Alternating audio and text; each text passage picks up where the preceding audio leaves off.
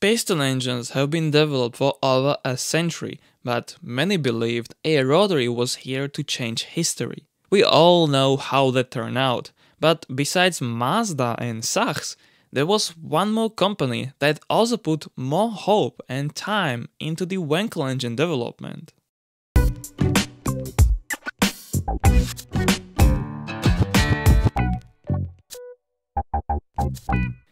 The story of Norton's rotary engine is full of passionate people, important decisions on the edge of bankruptcy, and one inherited engine license which brought the resurrection of a then-dying motorcycle industry in Britain. In 1972, BSA, as Birmingham's small arms company, was struggling and was merged with other brands under a Norton Villiers Triumph joint venture. The new firm received several motorcycle projects from BSA, one of which was a rotary engine. BSA had been working on it ever since 1969. 90% of the projects from BSA were cancelled, but not the rotary, thanks to a guy named David Garside. Being a mechanical engineer who previously worked at Rolls-Royce, developing a diesel alternative of Felix Wankel's patent, he managed to persuade NVT's boss, Dennis Spoor, to let the rotary live and do their best with it. Garside wrote down the whole development into a single document. His inspiration came from the Hercules W2000, which held a Fichtel and Sachs single rotor in its frame. He did basically the same thing, put a 294cc KM914 engine into a BSA B25 Starfire motorcycle. A 30 horsepower power plant was found to be insufficient, but it was smooth and allegedly reliable. Garside doubled the number of rotors, and now the real R&D began. Fundamentally, the KM914 engine was air-cooled, and so was the reworked Norton's one. It actually shared many parts from the German unit. Besides regular fins on the exterior, the engine would cool itself from the inside by sucking filtered air mixed with fuel and oil and sending it through its internal paths like an eccentric shaft and rotors. It worked, but was far from perfect. The Wankel itself runs really hot and can be underpowered under certain circumstances. Garside looked deeper into the problem and found out that the Sachs engine would only work consistently with a fan. Water cooling was proposed, but allegedly would not be well received by customers. They stuck with the charge cooling, but did some interesting trickery. First, the carburetors were moved further away from the filter between a plenum and combustion chambers. Then, half-lemon openings in the housings from the original BSA concept were enlarged into full lemon-like holes, now without a pressure disruption. This cooled down the engine more efficiently, but heated up charged air, which is not ideal for volumetric efficiency. Initially proposed to be cooled by water-to-air intercooler, Garside introduced a large pressed steel plenum of a volume of 5 liters, which lowered the air temperature by 20 degrees Celsius. This intake piece was a part of the motorcycle frame, and after the plenum, air was drawn into the constant velocity carburetors and then the rotor chambers. Some serious work was placed into redesigning rotors as well. The stock KM914 and later KC24 rotors worked fine, but it was found out that by reshaping a rotary size, 5 to 10% more torque could be gained. However, it shortened the lifespan of the rotors from 60,000 miles to about 5,000 miles at most, with cracks occurring after just 2 hours on a test bed at 7500 RPM. The internal design of the rotor was changed, with added cooling fins, and thereafter, the rotors easily survived over 75 hours of wide-open throttle at 7500 RPM. To gain the most of the top-end power, the most aggressive type of porting was introduced to the engine, peripheral ports, giving the engine the typical and famous crop sound. It made idle quite rough, but engineers were able to achieve a stable, misfire-free idle speed of 850 RPM.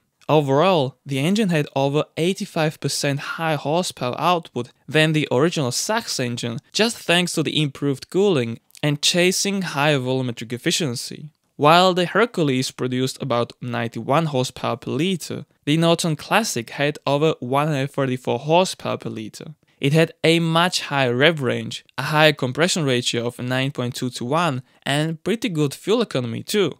An oil pump, similar to a two-stroke engine one, was used to inject lubricant to essential parts of the engine, and in the end, a bare engine weighed only 22 kilograms. Garside stated that the fuel consumption of the twin-rotor was competitive to the best-class four-stroke engines, and much superior to any six-cylinder which they considered as competition. After a laborious development, it is interesting to know that the initial target was an output of 50 to 60 horsepower with any given amount of rotors needed. The aim was more towards performance classes, as they thought it would be much more expensive to compete in the low-power four-stroke singles and two-stroke two-cylinder categories.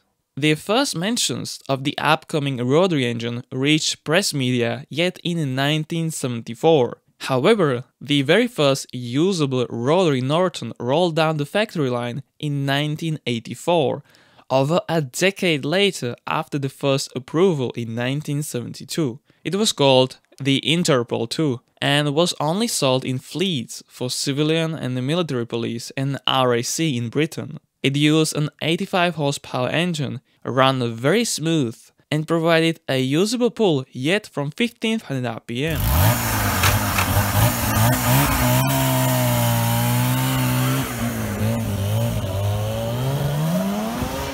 Built side by side with the Interpol II, in 1987 a Norton Classic appeared in a limited run for public sale.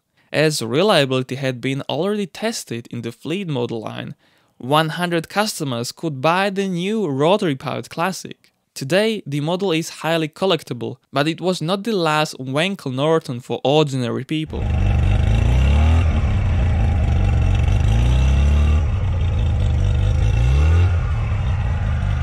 In 1988, a Norton Commander was introduced as a successor to the Interpol II. It was fully faired and sold in two versions, a police single-seater and a two-seater for people like you and me. The difference was that the engine was re-engineered and accommodated a water cooling of the hot part of the rotor housings. The liquid-cooled engine also received an intercooler besides the intake plenum for more superior charge air cooling. During hard accelerations, a part of the air bypassed the engine internals and was drawn directly into the carburetors, using the richer mixture as an internal cooling compensation.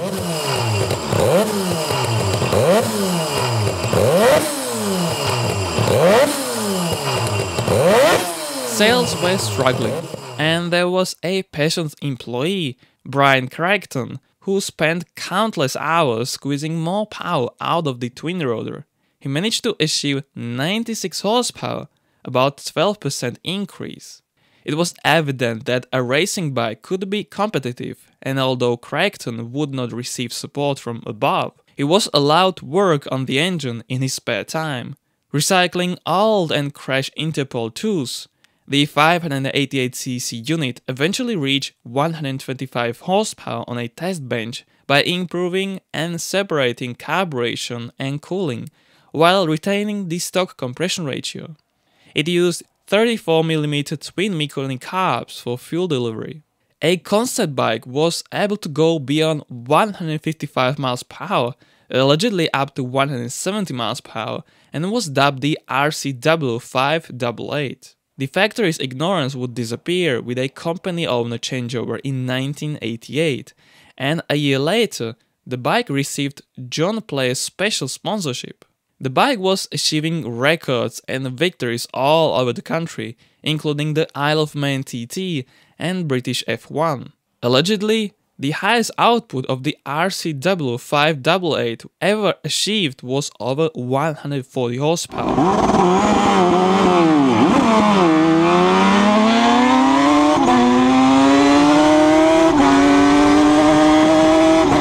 As As its legacy, Norton introduced a detuned road-going replica, the F1, using the motor from the Commander. However, the racing success did not help sales, and the F1 was the last Norton Rotary motorcycle offered.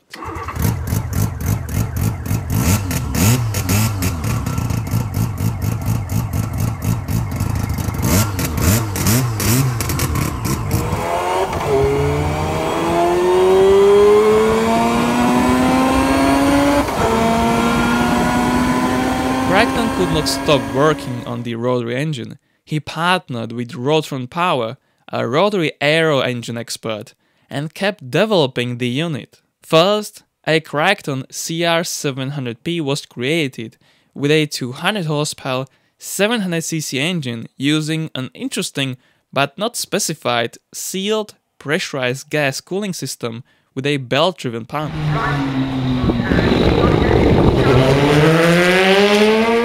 In 2021, Crackton's culmination of his engineering career was announced. The subject was called a Crackton CR700W, and it was a twin-rotor superbike following his experience in Norton. It was created thanks to a 12-year-old cooperation with the Rotary company. The engine is built from an in-house machined high-strength aluminum alloy with engine wear surfaces covered in molybdenum and nickel for the lowest possible friction and high wear resistance. The eccentric shaft is made of a steel, and the rotor sealing is secured thanks to two-piece silicon nitride ceramic apex seals. There is also a titanium and Inconel exhaust ejector system, creating a vacuum for the maximum possible internal rotor cooling. The engine is said to have close to zero wear and should hold a season full of track days.